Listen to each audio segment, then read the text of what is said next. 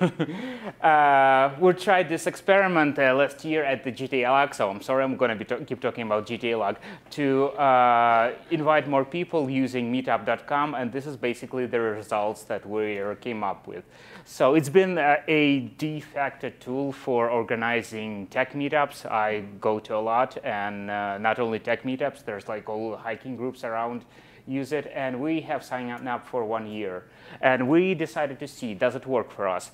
So the things that we wanted to measure is how many new people show up on our meetings from Meetup, and how many paid members we can attract.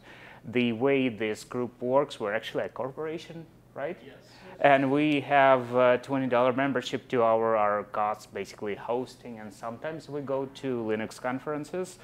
And Meetup would cost us $133 per month, so in order to break even, we needed to get 13 new members. This is graph of the way it turned out. So blue line is the number of people who said yes on the Meetup.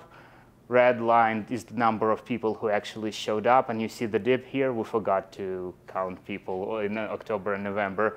And the teal or green line is the number of people that went to the same meeting in 2018, sort of like a control, although we can't really say that is a control, because number of people who show up depends on who's talking, what's the weather, and a whole bunch of factors. We can't control. But there is a bit of bump, especially in the summer months where they are usually slow. Last year we got more people, and I think we saw a couple of people from the Meetup site who are SVP'd yes. So yeah, that's basically what I said. Unfortunately, our membership did not increase as much as we hoped. So in 2018, we had 12 members. In 2019, we had 15, although our Meetup membership is 211 in a year, which is, I think, OK compared to the other groups. So I think we need a better job at promoting our memberships. By the way, our memberships are open. And we can't currently justify the expense for the Meetup. So we'll just revert to our other venues of getting new people. So we decided not to renew, but then this thing happened with the meetup.com where they changed pricing options, and they eventually reversed the course, but what they wanted to do is charge $2 per attendee instead of having 6 months memberships. So in that case, we spent in 2019 $266, and in that, with the new system, we would have to spend $346 American. And in case a lot of people show up to our meetups, then we wouldn't be able to afford it. So this is kind of a big catch for us. So good that we're not doing this, I guess. But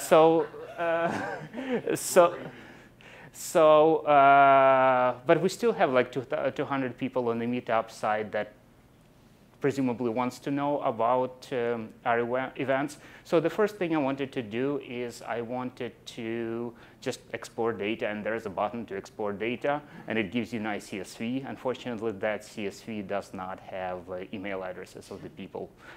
So at first I thought it might be because it's a lock-in, but then the other way of notifying people of anything is just sending everybody a message.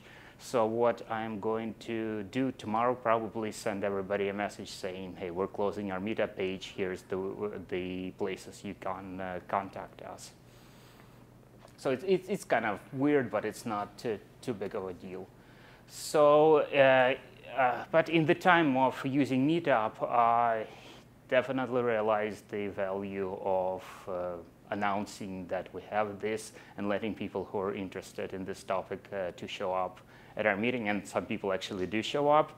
But as with any commercial platform, like the thing we have in pricing, that they try to extract as much value as they can, and sometimes we just can't afford this. So why don't we try and use open source platforms?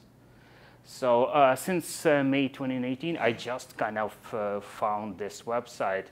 It's basically clone of Meetup, but it's open source. There's a web page and the project, and that they have the same name, gettogether.community. Of course, the main feature of Meetup, having people to look at our pages, is not there yet. So right now we have about 10 members there versus 200 people on Meetup. But as far as all the other features, there are there. Also, you can create private groups.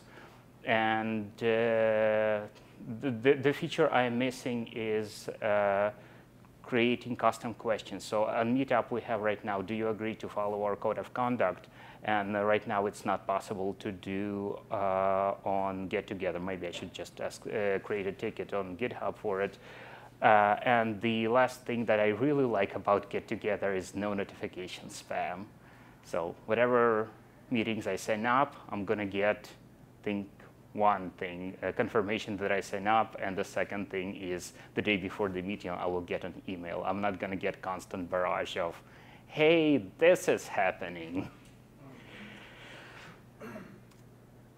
So now Get Together community software. So it is open source. You can there's a website, but you can create your own website and basically run it. It's written in Python and Django, so I especially like this because I can kind of poke around and see what's in there. This project, one of the aims of this project is to implement federation, so it can be on Fediverse, and basically what happens is you can just, it's sort of like RSS for everything, for everybody. And it will just send messages, and you don't need to be on any particular site as long as you get them. But it's not there yet. But other than that, all the features of Meetup are there.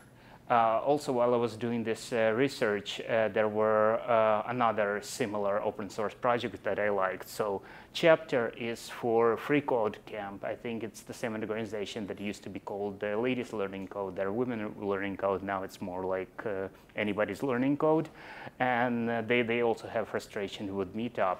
So they built their own software, kind of a part of chapters in for each, I think, city or area. Then there is Mobilizon, which is, again, they're trying to implement federation, mostly to get events from Facebook. The problem with this thing, it's still in development, so there is no source code you look at, there's no releases, but it's developed by Framasoft. It's the same company that develops PeerTube, which is very much out there. So I am optimistic that they're gonna give us something soon. And there is Goth.io, again, that's the thing I found on the Fediverse. It mostly, it's a little bit different. It's mostly about creating and sharing events, maybe more like you send a bunch of emails and everybody gets notified. It's more like a replacement for Facebook events rather than Meetup, but it still can be used for organizing regular activities. You can just do it mostly over email. And that's the link for my presentation. I'll post this. Basically, I wrote a blog post based on this, and it has everything and a little bit more than slides. This is the a list of open source projects trying to implement Meetup. There's, I think, about a dozen projects with different stages of implementation and different stages of their own. And finally, this link, this is our page with events that we had since May 2019. So please go and sign up there and try it out and file bug reports so this project can keep going. And that's it. Thank you.